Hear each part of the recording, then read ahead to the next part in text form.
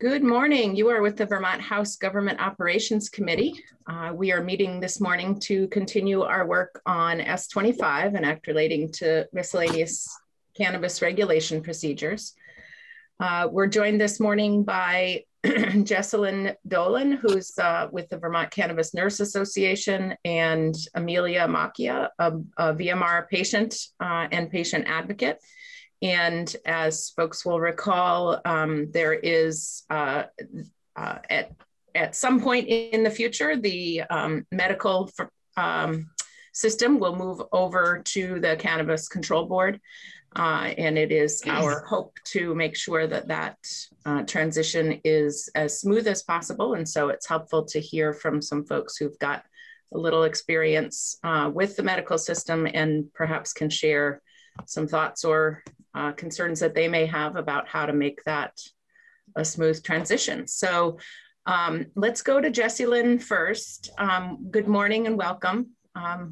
We haven't had you in our Zoom Government Operations Committee, but welcome and please share your thoughts on S.25. Thank you. Thank you so much for having me here today. All right. So yeah, thank you very much for having me. I'm really appreciative for the opportunity to speak on behalf of medical patients and professionals in Vermont. My name is Jessalyn. I'm a research nurse at the University of Vermont College of Medicine. I specialize in multi-substance use and comorbid mental health disorders. I managed Lund for a while. I've worked labor and delivery for years, and I co-founded UVM's volunteer doula program. I'm vice president of the American Nurse Association here in Vermont, and I'm starting on the SANE Nurse Advisory Board as well. I'm also a medical cannabis patient and a nurse who's had about 40 surgeries due to a childhood car accident. And it's only with the help of a bunch of titanium rods, human, cow, pig stem cells, holding my face together, and a row of fake teeth and lots of plastic surgery that I can talk to you right now. So between my personal and professional lives, I take anything having to do with medication and patient care very seriously. I've personally tried more meds than I can name and experienced my fair share of negative reactions and side effects. Without cannabis, I'd be on multiple pharmaceuticals with a much lower quality of life. Because I'm a research nurse, I'm a single parent of teenagers, I'm the child of an alcoholic, and spent decades working with addiction. I don't take the decision to use medical cannabis lightly by any means. My own primary care doctor had to mention cannabis half a dozen times before I would try CBD. Soon enough, I was beyond amazed how helpful cannabis really was for managing my chronic pain and migraines. But when I first set foot in a Vermont medical cannabis dispensary, they really didn't have any medical professionals or anyone I could turn to for help or guidance at all. So for several years, I've been a cultivating cannabis caregiver for another nurse in cancer remission who also felt she didn't really have anyone she could turn to. So for both of our sakes, I worked to learn as much as I could about medical cannabis. And when you're using medical cannabis, you need to be well trained because we really want it to be effective. We need to know which strains, how much to use, what form to use to get the best results.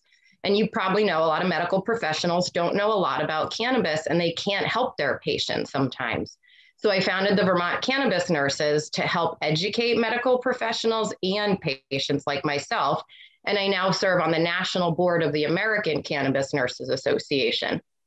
Recognizing this need for cannabis education, the American Nurse Association here in Vermont and the Vermont Cannabis Nurses together recently started a virtual cannabis continuing ed curriculum for medical professionals to help close this knowledge gap that we need.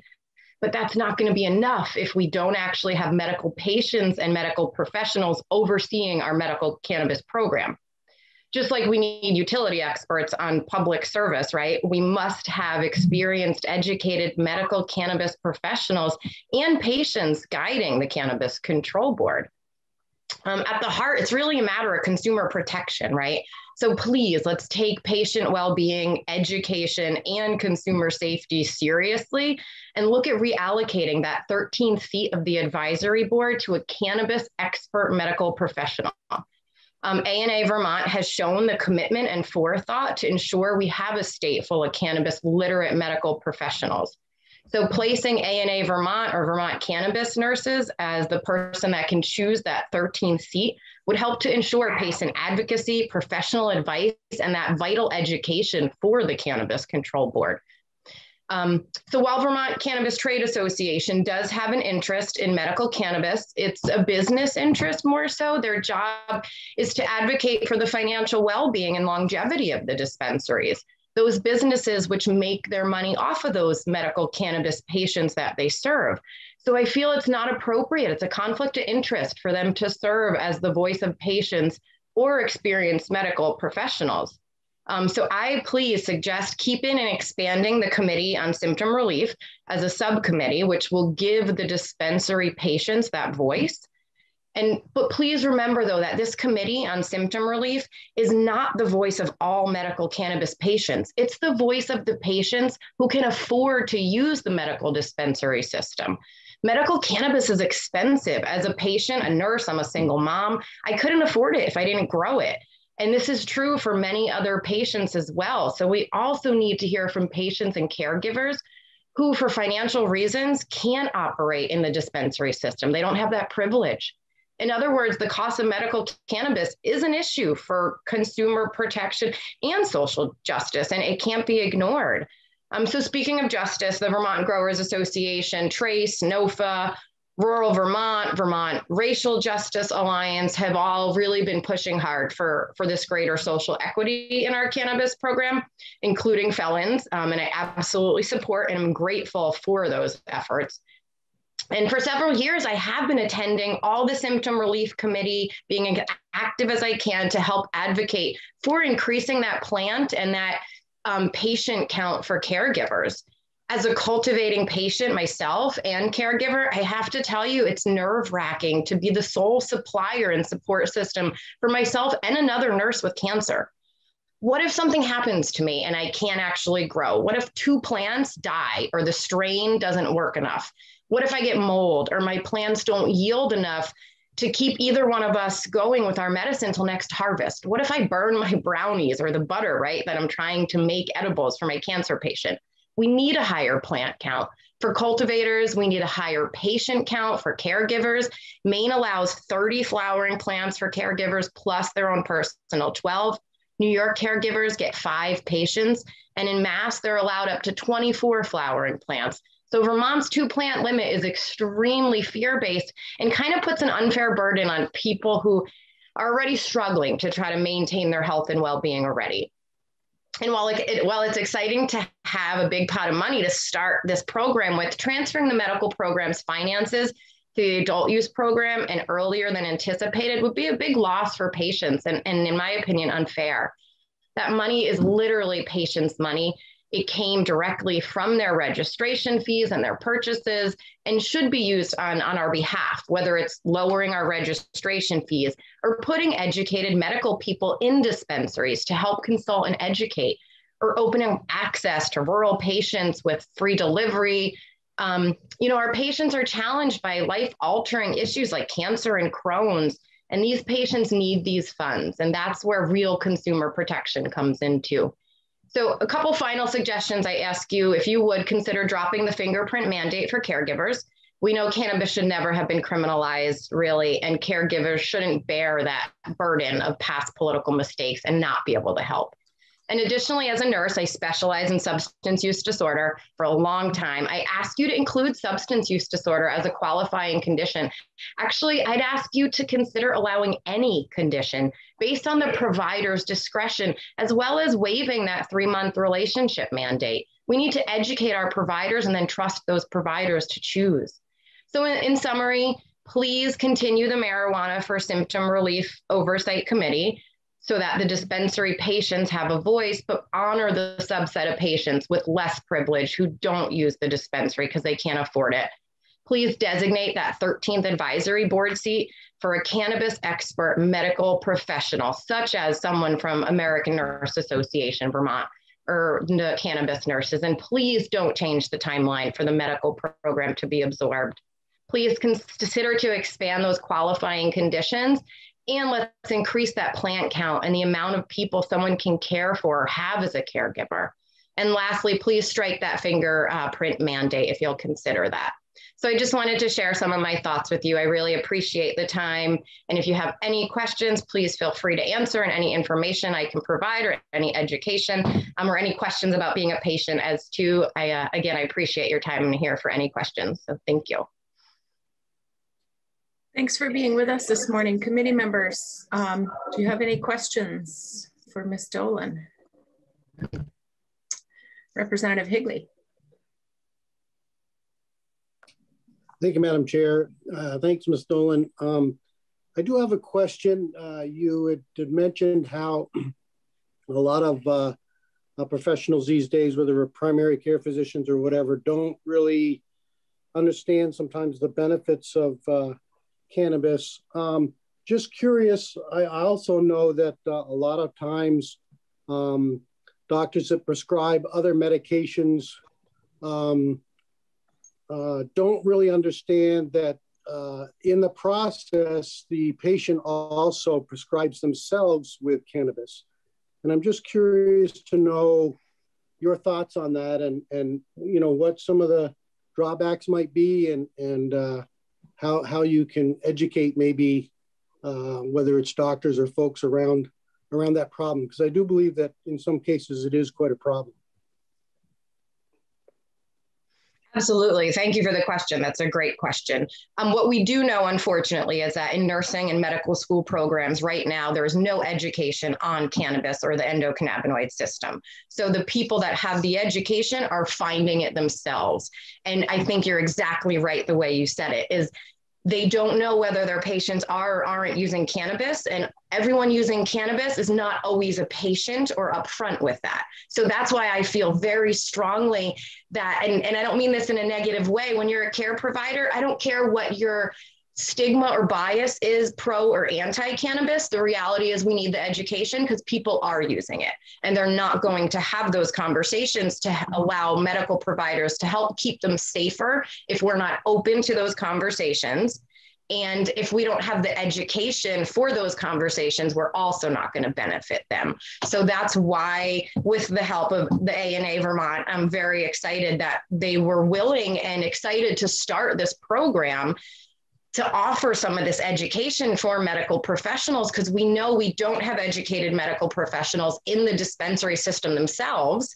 And we do have doctors or nurse practitioners or nurses talking to patients that are using it, whether medicinally or their version of recreational might be medicinal if they had more education and support to use it more appropriately and use some of those harm reduction techniques. So I feel so strongly that having that education component is a huge part of this program moving forward.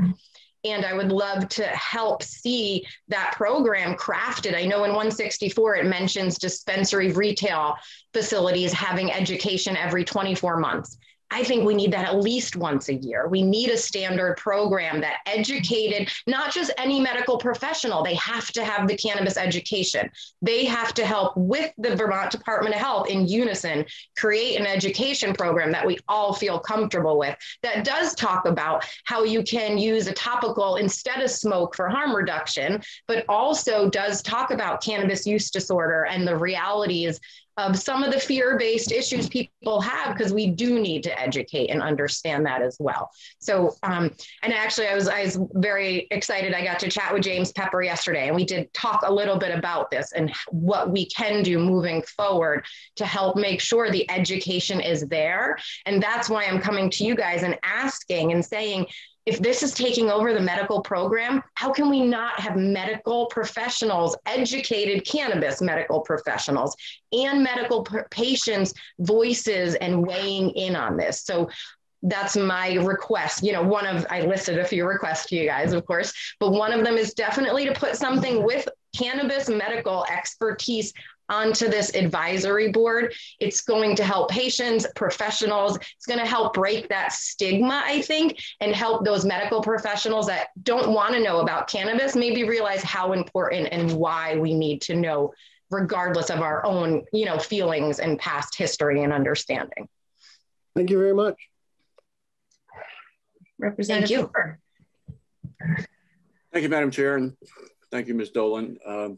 you've caused me to have a look back on the composition of the committee, and you're 100% right. It is way in favor of business and regulatory, and seriously lacking in expertise on the medical aspect of it. Thank you for doing that. If you had the opportunity to just cut and paste your suggestions into the chat, I think that might be worthwhile. But thanks for bringing this up. Thank you for listening. Committee, any other questions for Ms. Dolan? All right, thank you so much. We always appreciate when people come with, you know, some very specific sets of requests, and we will do our best to incorporate the ones that are, you know, sort of in alignment with where this bill is going. So I appreciate you being here with us. So welcome, Amelia Macchia. Would love to hear your thoughts on S.25. Of course. Good morning, everyone. My name is Amelia Macchia. I'm a fourth-generation Vermonter, born and raised in Eden, and I'm here as a patient and a patient advocate to talk to you about medical cannabis, why it needs to be taken more seriously in Vermont, why we have to include more protections for patients and caregivers in Act 164, and how Bill S.25 can help achieve those reforms that we need. I didn't start to walk until I was almost 2. Around 3, my elbows started to dislocate frequently. And after a particularly rough trip to the ER at 4, I was diagnosed with Ehlers-Danlos syndrome. This is a connective tissue disorder that causes loose hyperflexible joints, paper-thin skin, arthritis, and a myriad of other physical issues. This was 1999, and almost nobody had heard of EDS. I was just lucky enough to find a doctor who had. My parents dove headfirst into raising a child with chronic illness, and by 6, I could put my own elbow back into place, which is a painful and traumatizing thing for any adult to do, much less a child. At 7, my knees started to dislocate randomly, and by this point, I was in physical therapy, doctor's offices, specialist appointments, like so often that it became just like my normal. That same year, I took a nasty fall down my parents' stairs and landed with a 6-inch laceration on my shin. I had torn through skin, fat, and into my muscle, and once the shock wore off and I stopped begging my dad to not take me to the hospital, intense pain took its place. And that is how, at age 7, I was given my first Percocet. As the years and my illness progressed, I had multiple other trips to the hospital, a knee dislocation that lasted 3 straight days, an even larger laceration on my other shin from a horse's saddle, a wisdom tooth operation that went bad as soon as the anesthesia wore off, and it was that last one where I learned that Ehlers-Danlos patients burn through traditional medications faster than those with normal connective tissue. I've woken up during surgeries, reopened stitches, and gone through medication withdrawals more times than I know. At 19, my geneticist, who was a wonderful woman named Leah Burke, agreed that I needed my medical cannabis card. I had been successfully managing my pain with cannabis for a while, and she agreed that given my alternatives, it was the safest way for me to get through my days while keeping an intense amount of pain in check. Around that same time, I started getting a sharp stabbing pain in my chest that none of my doctors could explain. For almost 2 years, I went to the ER at least a dozen times, convinced I had appendicitis, an infection, a tear, like anything that could give me the kind of pain that doubled me over and took me out of my college classes.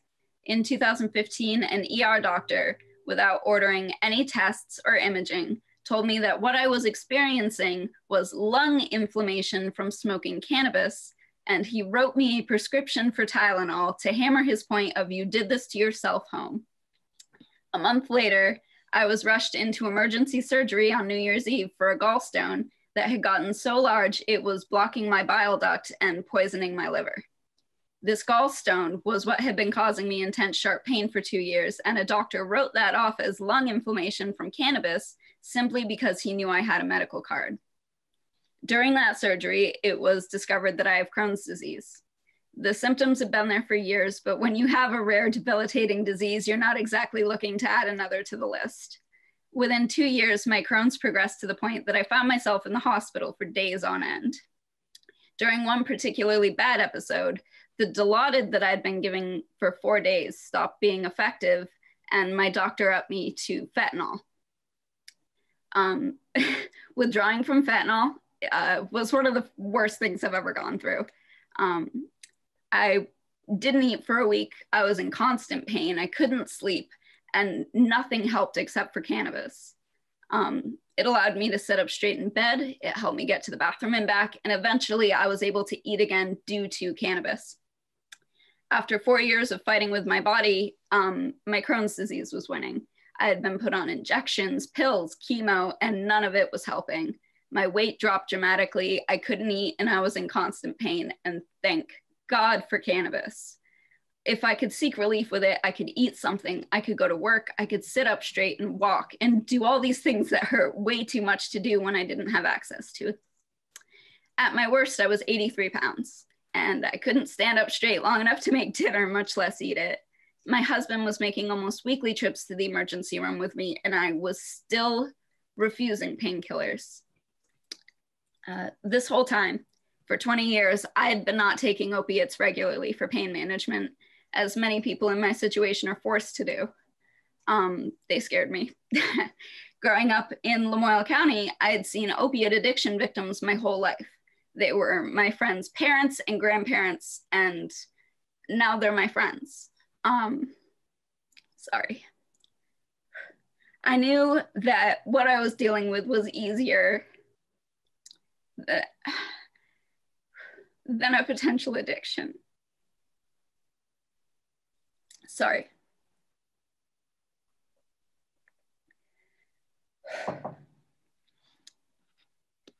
Using cannabis in place of opiates has ensured that I don't become another statistic in Vermont. And that's something that touches everyone in this state. And that's why I'm asking that substance use disorder and anyone receiving an opioid prescription be added to the list of qualifications for a Vermont medical card. This is a really simple way to save people, lives, and families right now. I'm sorry, I apologize.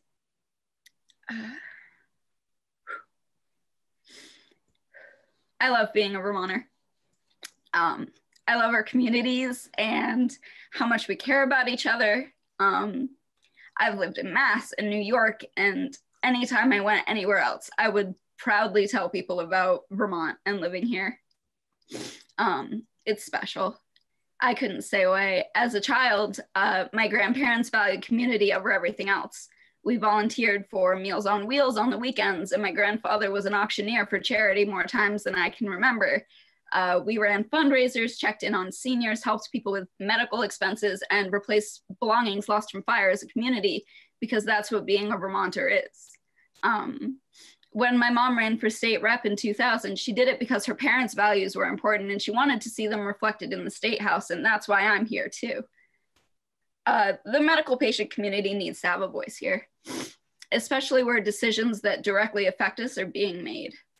In 2017, the state was running into a budget problem and needed to pool resources. And in doing so, they took $300,000 out of the medical marijuana fund. That money consists of patient registration fees, renewal fees, and dispensary license fees. I stress, this is not tax money. This is patients' money and dispensary licensing fees.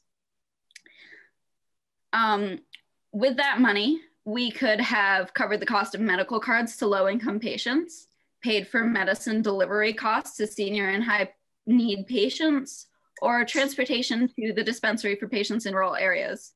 It would have paid for education for patients and their caregivers in growing their own plants. Losing that money was the state's way of saying, we need this more than you do. And they were able to do that because nobody had ever put the fund to good use. It just sat there. Now, we're facing losing the fund entirely. As Jessie Lynn said, the remaining approximately $400,000 of patient and dispensary fees are scheduled to be transferred to the Cannabis Regulation Fund after March 2022, according to the statute in Act 164, a deadline that is now expedited to July 1st of this year. All of those opportunities I just listed to benefit patients with that money will be gone. This is a community of vulnerable people in pain, some dealing with terminal illness whose insurance doesn't even cover cannabis, and the state is planning on removing a massive resource that could benefit them for the sake of adult use.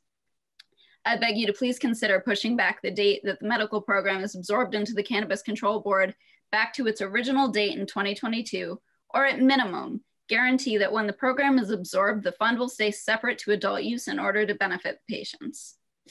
Before S.25 passed, I spoke at a rally about my concerns with the bill. One of the largest issues I saw was the proposed THC caps. Under the current legislation, tax and reg dispensaries will only be allowed to sell concentrates that fall under 60% THC, flower under 30% THC, and edible products at 5 milligrams THC per serving. State medical dispensaries will not have to adhere to these limits. There are currently no medical professionals involved in making these decisions. Patients like myself and countless others rely on high potency concentrates like hash rosin and RSO to treat their symptoms. These are people like cancer patients taking RSO for their nausea and to help with the symptoms of their chemo. Under Act 164, our only option to legally access that medicine is through existing medical dispensaries or by donation from local growers because they can't legally sell it. These concentrates are incredibly expensive to produce from plant to final product, and telling patients to pay already inflated dispensary prices for these products will only push them back to the black market because we can't reasonably expect small farmers to donate thousands of dollars to product to patients and still survive. I should not be forced to pay the state to access my medicine in a tax and regulation system when local growers are already capable of producing what I need. That's why I'm asking that the THC caps be struck from Act 164 so that patients like myself can get the medicine we need from anyone who can make it for us, rather than depending on the existing medical dispensaries that have frankly lost our trust. I was invited to that rally by Jeffrey from Vermont Growers Association, a group that has supported my needs and experiences as a patient throughout this process of writing S.25.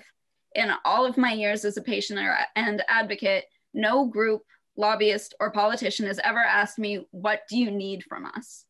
Jeffrey, his team, and their coalition have put a humbling amount of effort in the last year to make me feel like my voice matters. And I couldn't be more grateful. In March, after meetings with myself and other patients and caregivers, Jeffrey introduced the idea to add a 13th member to the advisory board. His intent was to add someone that would represent medical patients, whether that be a patient themselves or a cannabis healthcare professional. This was a monumental step forward in patients having a voice in this room. Shortly after, when Jeffrey and his team weren't present, that 13th member was changed to represent the Vermont Cannabis Trade Association, a group that represents corporate medical interests. This goes against the original meaning of that 13th member completely. Because of this, I'm asking that the 13th member be a patient representative from Vermont American Nurse Association or a cannabis healthcare professional.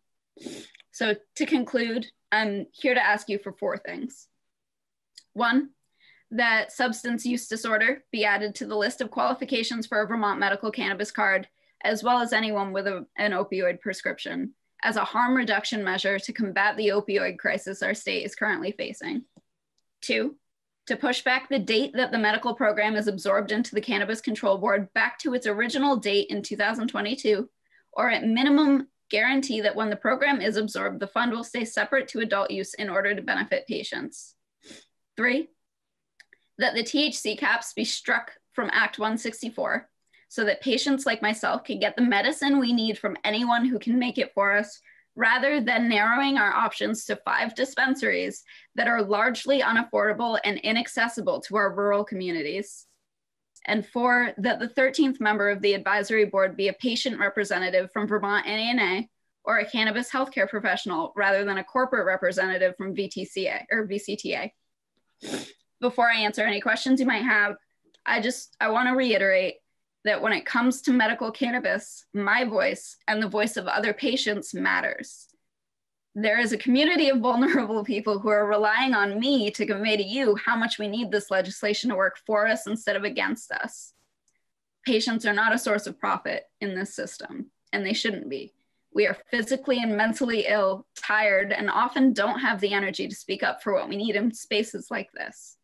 I want to see adult use cannabis succeed in Vermont. I want the profits to benefit all of our communities, and I want small farms and small businesses to make a living growing this amazing plant that saved my life.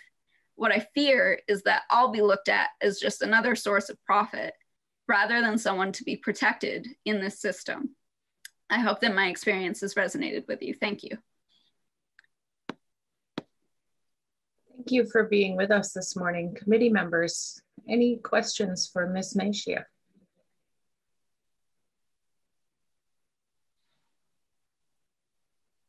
Representative Murwicki.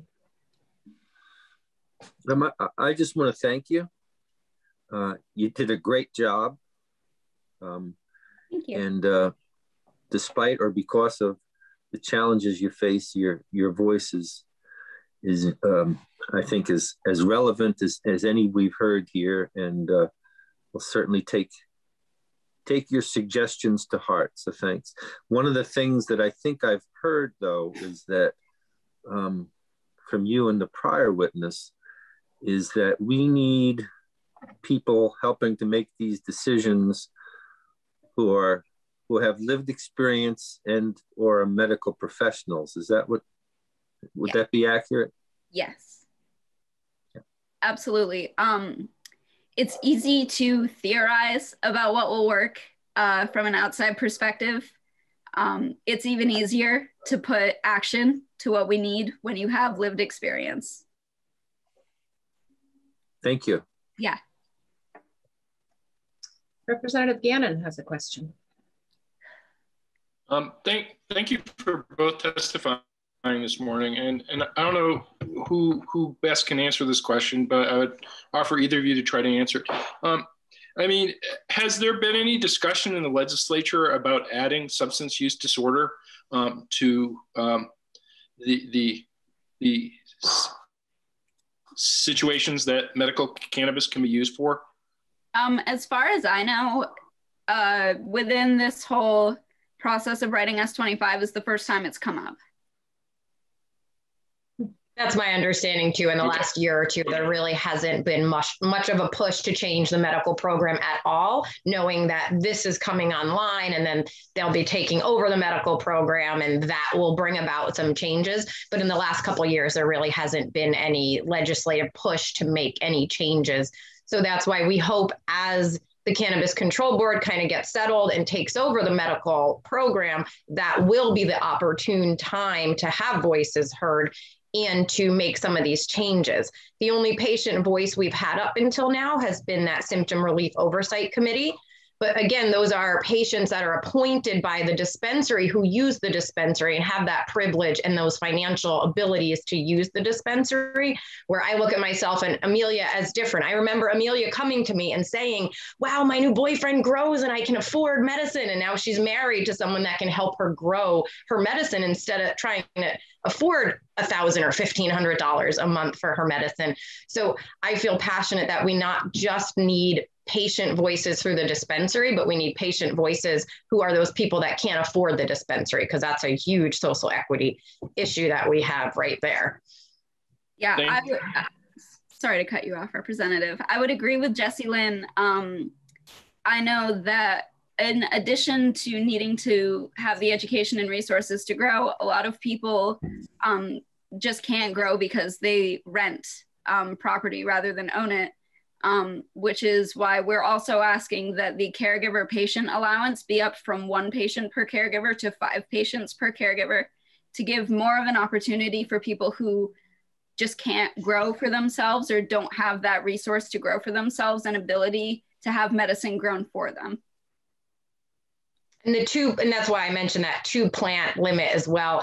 You know, I've tried for years to grow, and there's definitely times you have 2 plants die and then you're beat for a couple months. And that really, talk about putting a financial hurt on someone when you put months into your electric bill and a couple of plants and then they just don't work for you. So I do think there's a lot of different ways we could support the medical program much better, and having that finance behind us instead of that folding into the Cannabis Control Board will be helpful. So we really hope as this program moves forward, we have new administration, we have new voices, that our voices can be louder and we can help.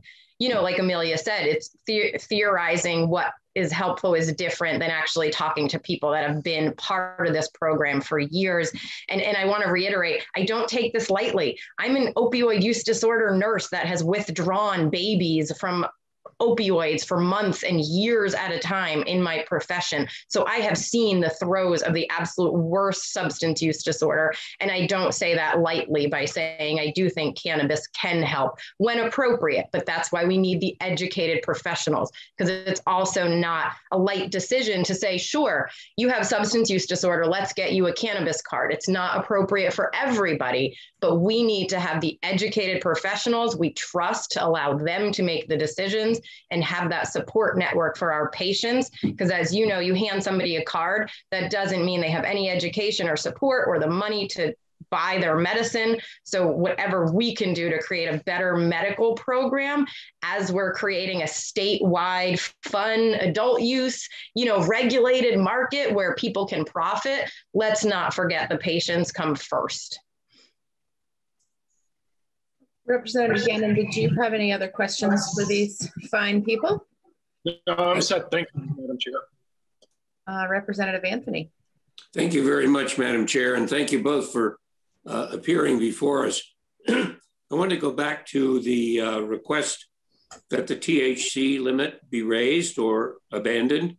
Could you give me a little background? What do you suppose was the purpose, and what potentially are any social or negative effects for having either abandoned or raising that limit as you suggest? Thank you. That's a really good question.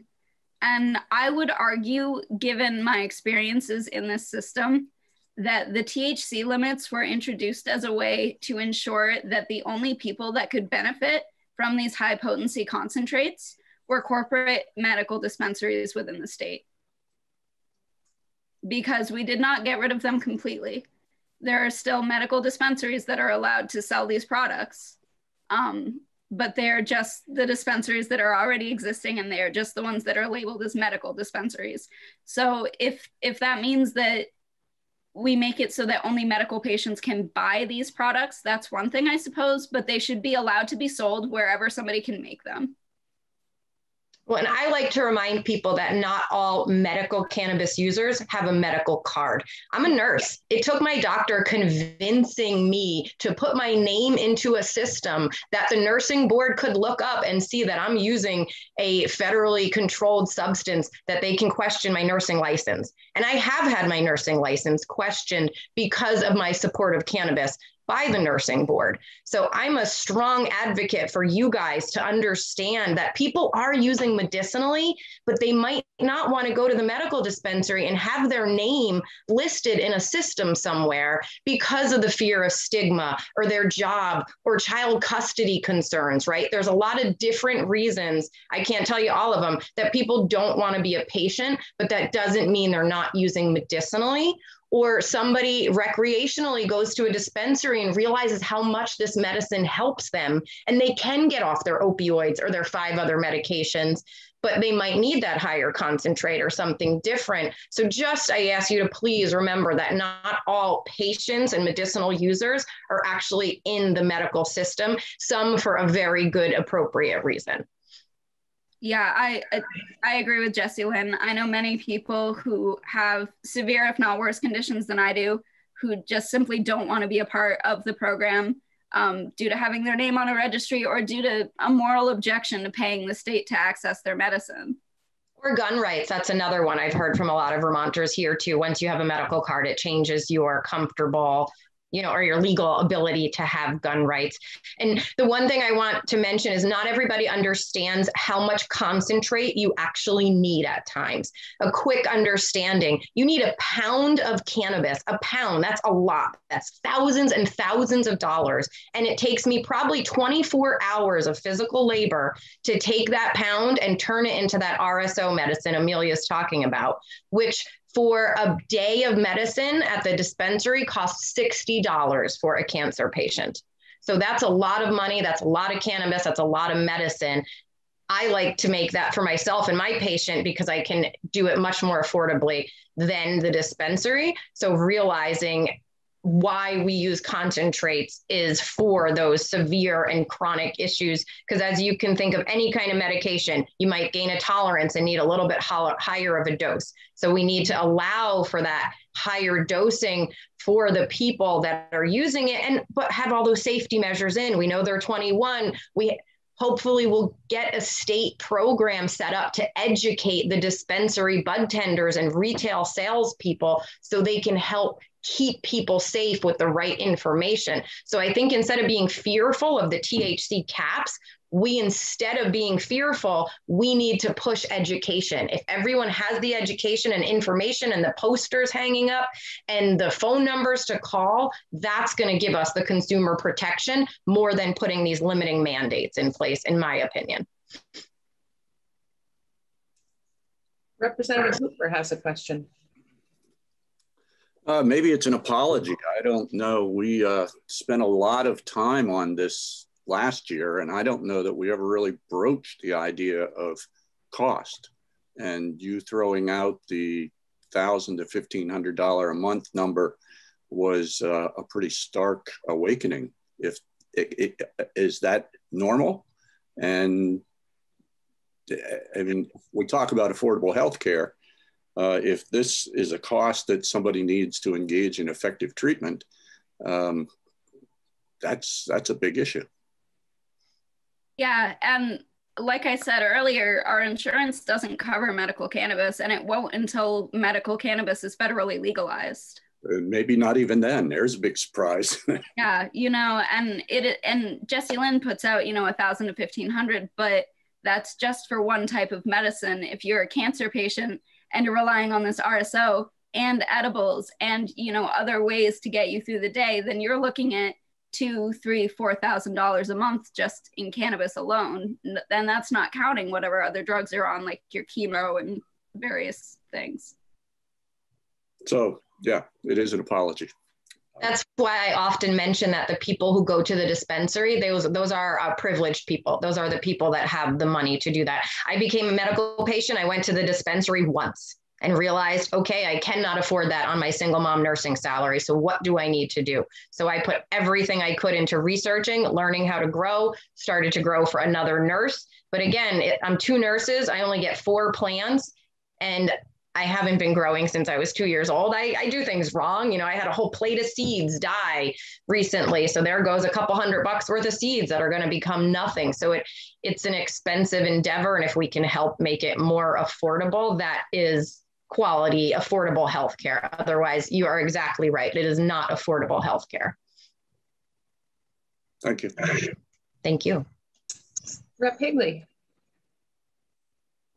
Thank you, Madam Chair. I have a question. Yesterday, we heard from a couple of folks regarding a synthetic THC product produced from hemp or CBD oils. And my understanding is it's, they call it a synthetic product. Any concerns about that, or does it not matter as long as it's, has the THC content, whatever it is, Delta 9, I guess is what they're calling it. Any issues with that? Is that perfectly acceptable as well to medical patients?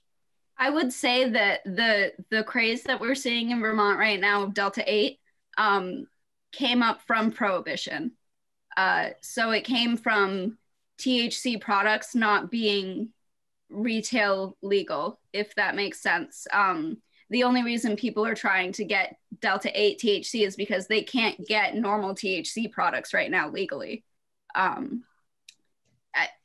Synthetic cannabis will always concern me simply because I don't have the education to understand what goes into making it. And if I did, maybe it wouldn't concern me as much, but I will say that need and that trend of Delta-8 THC came from prohibition and regular THC not being legal. And from the medical standpoint, there is talk that the reason Delta-8 came about was because there was too much CBD isolate left over and people didn't know what to do with it. And from that chemical medical standpoint, it is synthetic. It is a very harsh chemical process to bring it to D8. So that's why I'm not a fan of it. And we don't have the education or experience right now to know how to thoroughly test D8 inside and out to make sure that it is safe. So in my opinion, we don't have enough research to know that it's safe. I agree with Amelia. We're trying to use it instead of THC to give people that high feeling they want instead of CBD giving that to them, which it doesn't. So I'm not a big proponent of it because we just don't know if it's safe. It hasn't been around long enough. And I don't like that chemicalization process that comes with it. My biggest thing, and I'll tell you guys this, is lab testing. If we don't have the proper lab testing to know that it's clean, it is not medicine, it is not safe. And I know that is written into 164. There's only a 1 or 2 liner in there. I'm really hopeful that that will be expanded at least to a minimum to follow the Vermont hemp standards. I did help the Agency of Ag a little bit when they were creating some of those rules and regulations to have that lab testing based around that consumer safety. So right now, I don't think we have the lab testing to ensure that Delta-8 is safe, in my opinion. I know a lot of people are frustrated because it's a financial thing for them, but from the medical perspective, I was actually grateful that Vermont took that step and made that new ruling and appreciate that. And I'll go right back to, as long as, this program and our hemp program and our medical program needs to up the ante on lab testing. That's the one thing we can do to really ensure consumer safety more than anything out there, is to know it doesn't have the scary, nasty stuff in it. I'd rather know it doesn't have mycotoxins and metals than know the exact dose of THC, because as a nurse, I'm going to recommend someone start with a really, really low dose that they don't even feel until they slowly creep it up. That's safety. If I'm telling them take this dose, but it has heavy metals and pesticides in it, that's not consumer safety. And we just don't know. So thank you for asking that. And again, I appreciate that Vermont made that rule. And I think as we move forward, the Cannabis Control Board can know and see the more research that we have available and make decisions in the future as well. Thank you. Representative Vyhovsky. Thank you. So I expressed some concern with the synthetic process yesterday. I mean, we've seen what happened when we made synthetic poppy extracts and how poorly that's gone, speaking of the opioid crisis. And so it's helpful for me to hear the medical standpoint. I'm wondering if you can point me in the direction of any research that does exist about this synthetic THC products and any potential side effects that don't exist in naturally occurring THC or any of the other concerns. As I said, I expressed some concern around this yesterday as well.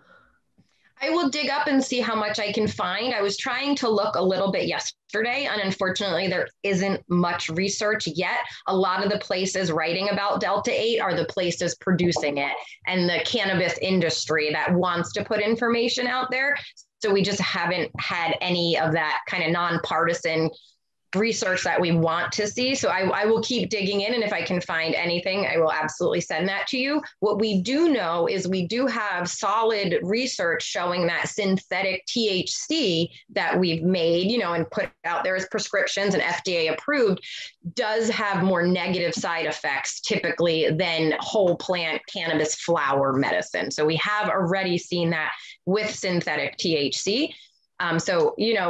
And not every medical professional is going to agree with me. Some medical professionals don't mind that chemical isomerization and isolation process, but I'm somebody that believes in plant medicine and being, using this as natural as we can. So that doesn't make sense to me, but I would not say every medical professional would agree, but I do think every medical professional would probably agree there's not enough research and information out there to make a definitive decision either way. Thank you so much. So I do hear you saying, though, that in the places we have used medicinal synthetic THC that there are in fact increased negative side effects. Can you, and maybe you can't, but can you let me know at all what those are? Yeah, typically, they will prescribe Marinol pills is a very common one that is prescribed to cancer patients. That's a synthetic isolate of just THC. With that, patients often report that psychoactive high that is too much, that is very uncomfortable. Some patients actually get more nauseous from it because it's just too heavy hitting. The idea, when you think of the chemistry behind it and when you learn that, you realize how important it is for the plant to work together. So there's a reason there's a little bit of CBD in all our THC plants. It helps our body use it more effectively and not feel as intoxicated, that toxic word. So by taking something and isolating it, we're bringing it to that pharmaceutical level, which then changes everything about gentle plant medicine compared to pharmaceuticals. And that's why, I remind people, this is plant medicine. We're going to start with a low dose. And that's the empowering, safe way to treat patients rather than you only have a 10 milligram and a 20 milligram option instead of going from 10 to 11 to 12 and gently allowing your body to do that. So that wham, bam, here's a heavy dose of THC while you're on chemo can sometimes be unfortunately, much more detrimental than helpful for many. And I know a lot of patients who have said, I've tried Marinol and it doesn't work. But then when I tried full flower, full spectrum, we call it cannabis, it really did help and not give me all those negative symptoms that I want, or that I don't want. I'm sorry. Yeah, absolutely. Thank you so much. My last follow-up is, do you know of any long-term side effects from the synthetic THCs? I don't. I've never seen research on that because I don't honestly know many people that are on synthetic THC for a very long time. Most people don't tolerate it. And oftentimes this is prescribed for the most part, during a cancer unfortunate stint, which we hope doesn't last for, 10 years. So thank you so much. Thank you. Representative Higley. Thank you, Ms. Dolan. I'm a little confused because, and I kind of mentioned this yesterday, I guess, but you're talking Delta 8. This individual yesterday was talking Delta 9. So I don't understand the difference, I guess. Good question. So Delta 9 is THC. Delta 9 is completely THC. Delta 8 was created in a lab through hemp. So they took hemp, turned it into CBD, and then with more chemicals, turned it into Delta 8. Delta 9 is just what the cannabis flower is the minute you heat it up. It turns to THC. So that's why it's more natural. It's when you take the plant and you bake it in your butter or you put a flame to it, that becomes THC. But to get Delta 8 through hemp and CBD, it's a lot of chemicals to get it to turn into that. Okay, thanks. Does that make sense? Yeah, no, that helps a lot. Thank you. Thank you both for being with us this morning. That was a very helpful and enlightening conversation, and I do appreciate you coming and helping us understand how cannabis is used for symptom relief and how it has impacted both of your lives. Committee members, any other questions for these two witnesses? All right. We are on break now until 10:30 when we'll come back with some committee discussion on S.25 and this will be an opportunity for us to discuss some of the testimony that we've heard and sort of check in and ground truth what we think we might want to make for changes to the language as passed the Senate. So welcome you to review the language while we're on a 30-minute break and come back with some thoughts and suggestions and we'll go through the bill at 10:30. Thank you all. Thank you for having us and feel free anytime, any questions, I love to help.